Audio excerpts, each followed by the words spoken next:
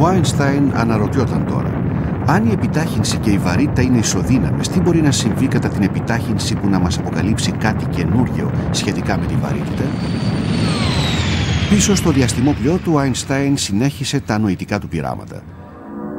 Καθώς το διαστημόπλοιο επιταχύνει, μία ακτίνα φωτός που μπαίνει από το παράθυρο συναντά την άλλη πλευρά σε ένα σημείο χαμηλότερο από αυτό από το οποίο μπήκε. Για έναν επιβάτη το φως φαίνεται να κυρτώνει.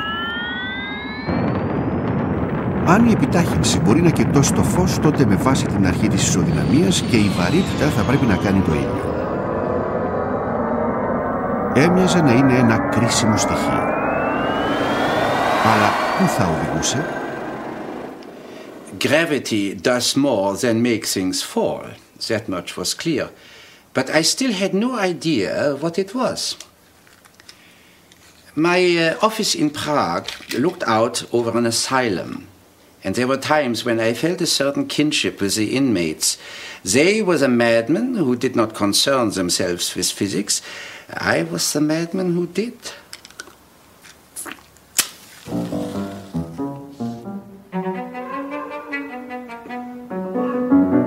Το άσυλο είναι ακόμα εκεί. Η τύχη, τα κάγκελα, οι έγκλειστοι, τα πάντα. Όσον αφορά τον ίδιο, ο Άινσταϊν δεν αστειευόταν και τόσο. Για τα επόμενα 5 χρόνια η βαρύτητα του έγινε σχεδόν μονομανία.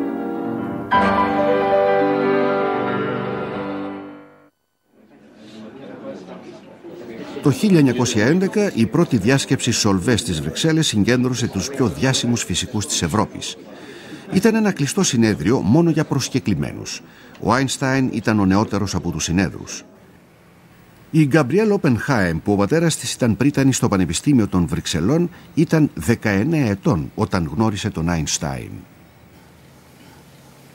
When we had big soirée, because my father and mother invited many people, and they were all, that day, they were all physicists, and because there was a Congress of Physics, and my husband said, that gentleman, he pointed him out, will be one of the greatest of those physicists. Ο πρώην υπάλληλος του Γραφείου Ευρεσιτεχνιών αντάλλασε τώρα απόψεις με ανθρώπους όπως η Μαντάμ Κιουρί, ο μεγάλος Ολλανδός φυσικός Χέντρικ Λόρεντς και ο Άγγλος ατομικός επιστήμονας Έρνεστ Ράδερφορντ. Ακόμα και σε μια τέτοια ομίγυρη, ο Άινσταϊν αναγνωριζόταν ως πρώτος μεταξύ ίσων.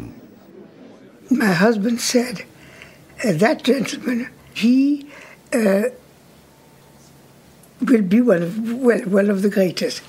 So give him one sandwich more. And it's true.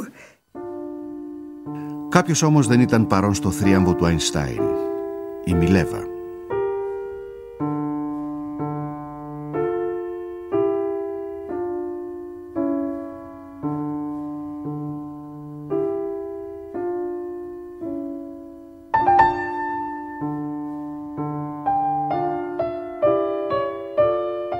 Αυτό που ο Άινσταϊν επιζητούσε στο γάμο ήταν οι σπιτικές ανέσεις, όχι ένα σύντροφο στη διανόηση. October 1911. En route. My dear little wife, around 1 in the morning I found the ham and immediately polished it off. The apples also did an infinite amount of good in this frightful steam bath. Many kisses to you and the children. Καθώς περνούσαν οι μήνες, η απομόνωση της Μιλέβα μεγάλωνε. Όμως το μεγάλο σοκ δεν είχε έρθει ακόμα.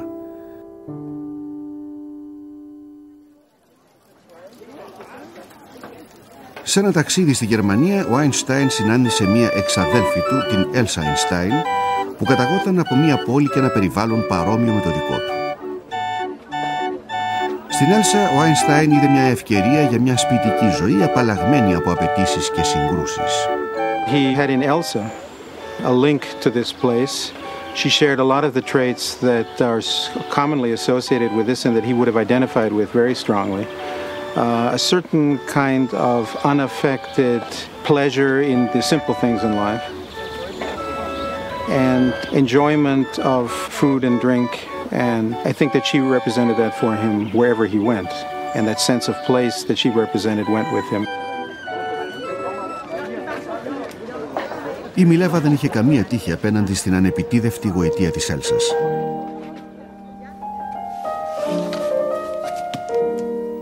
Τα δύο ξαδέλφια ξεκίνησαν μια υλογραφία που αποκαλύπτει ένα δεσμό που ολοένα μεγάλωνε. Dear Elsa, thank you so much for your letter. There is no book on relativity comprehensible to laymen, but what do you have a cousin for? If you ever happen to be in Zurich, then we, without my wife, who is unfortunately very jealous, we'll take a nice walk and I'll tell you about those curious things I have discovered.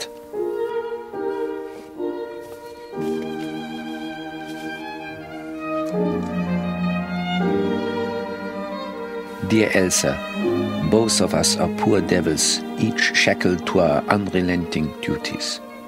But I must tell you once again, I love you.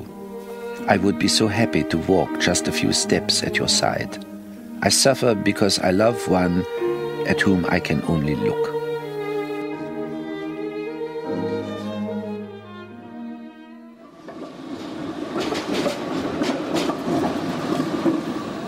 Αυτό ήταν όλο για κάποιο διάστημα.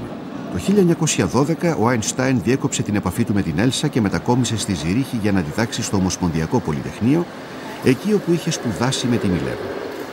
Ο Άινστάιν δεν είχε ξεχωρίσει ως φοιτητής. Τώρα επέστρεφε με την ιδιότητα του τακτικού καθηγητή στην θεωρητική φυσική. Εδώ ξεκίνησε την πιο εντατική προσπάθεια της ζωής του, ανανεώνοντας την επίθεσή του στο πρόβλημα της βαρύτητας. Πιάστηκε από μια ιδέα ενός πρώην καθηγητή του Χέρμαν Μινκόφσκι, ο οποίος αμφέβαλε για τον προβληματικό μαθητή του, μέχρι που το 1905 διάβασε την εργασία του Einstein πάνω στην ειδική θεωρία της σχετικότητας.